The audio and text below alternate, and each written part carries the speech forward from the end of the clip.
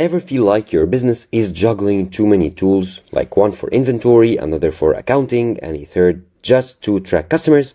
What if I told you there is one software that can handle it all, and it's completely open source and customizable? Well, that's ERPNext. And in this video, I'll show you exactly how it works and how you can set it up for your business. Now, ERPNext is an open source enterprise resource planning or ERP software designed for small to medium businesses. It's absolutely free to use if you decide to host it locally. However, for online hosting or cloud hosting, there are some plans to choose from if you are ready to spend some extra bucks. So for small businesses, starting from $5 per month for the shared hosting, and for a dedicated and premium hosting, it's from $200 per month. Of course, you can view here the comparison of the two plans if you decide to go ahead and opt for online hosting. However, as I told you, for local hosting, it's completely open source and free. Now, think of ERPNext as your business command center. Whether you're handling invoices, managing employees, or tracking inventory, everything is connected to one place. Now, if you go to their website, that's ERPnext.com, you'll land on this page right here. Now, you can contact them if you have any questions. You can explore the demo, which we are going to do a bit later in the video, or to start like using the platform, you can get your free trial. If I click on Start Free Trial right here, you can enter your company name, first name, last name, country, email address, and create account, or you can sign up with Google right here. However, for this video, we are going to go ahead and just show you how to use it and the capabilities and the different options through a demo account. So if I click on Explore Demo right here, a new tab will open, revealing your main dashboard. Of course, this is like a demo account with dummy information, data, and analytics. However, it's plenty to show you how to go around and view all the settings and see what they do.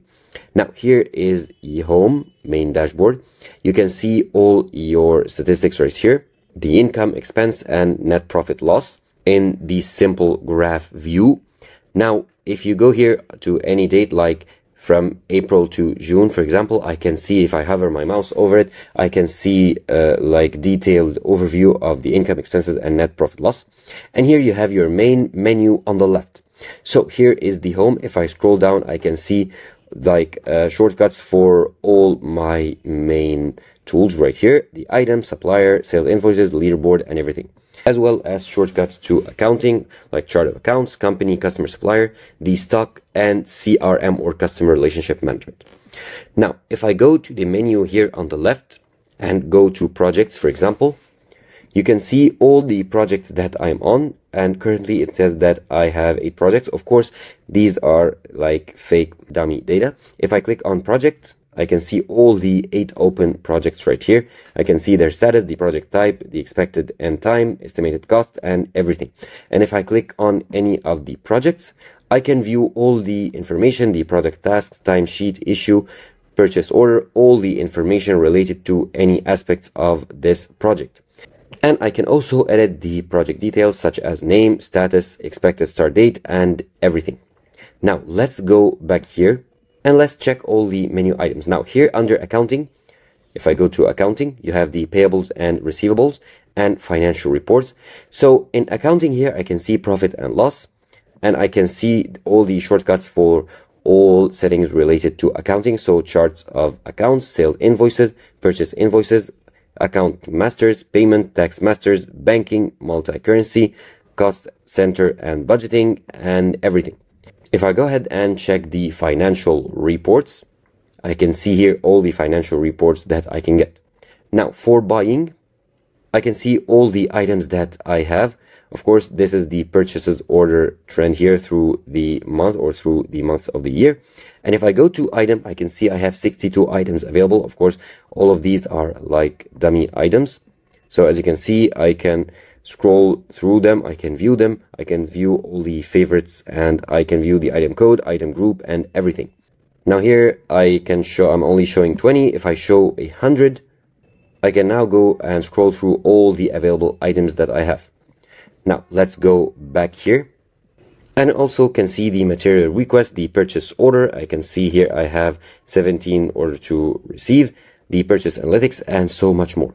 Now in the selling, I can also view the items, the sale order, sales analytics, and point of sales, and dashboard, and everything. And I can view the sales order trends over the year. Now in stock, I can view all the settings related to the stock here, the total warehouses that I have, total active items, 62 as I showed you, the total stock value for me. And I can see all the quick access settings like the items details, the delivery note, material requests, and everything. Now here I have assets, which is where you can see all your asset settings from assets category, fixed asset register, dashboard, the reports and masters assets, maintenance, and reports as well.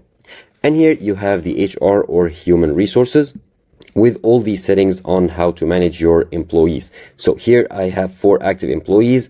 I can view the leave applications, the HR dashboard, the recruitment dashboard, employees lifecycle dashboard, attendance dashboard, and expenses claims dashboard. And I can view all the settings related to recruitment, employees lifecycle, performance, shift attendance, and so much more. So let's view, for example, the attendance dashboard for the 4 employees that I have.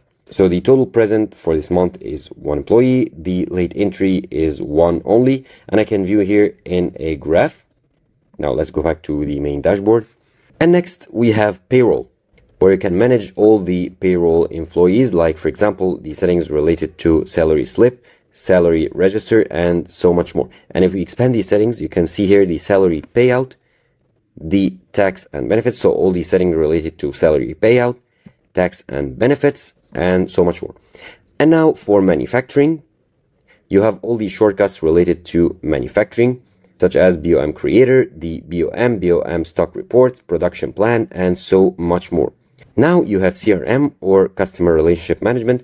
As you can see, I have 1 lead opened and 1 opportunity assigned to me. So for example, if I go to opportunity, I can see here, this is a test customer. I can see here the title, the status, the series, where this opportunity is from, the opportunity type, ID, and everything. Now let's go back and then go to CRM once again, and let's view the lead here. I have 1 lead, which is data solutions. The status is open. Organization is data solutions, in territory, ID, and everything. Now going back, you have quality, you have project. I already showed you the projects view. And here you can go to support and then the ERPNext settings.